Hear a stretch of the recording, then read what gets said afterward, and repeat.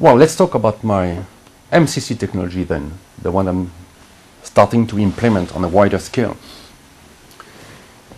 It stands for Morphogenic Composite-ideogram Cybernetics. Sounds very barbarous, sorry, but it's very simple.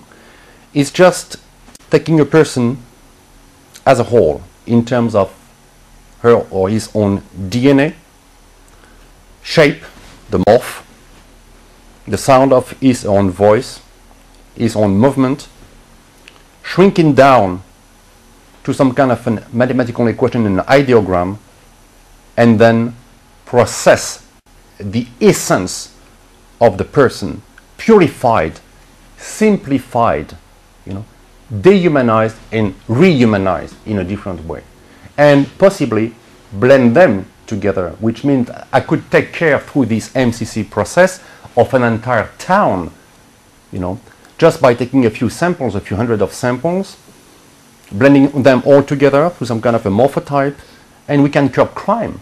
We can just completely reduce violent crime, sexual crime, drug crimes by going to the cause of it, going to the cause. We can extend that to nation.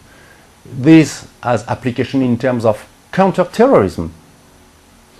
We can just implant within those bad guys a compulsive desire to redeem themselves and do something else, which is peaceful, is better than black ops and just, killing them.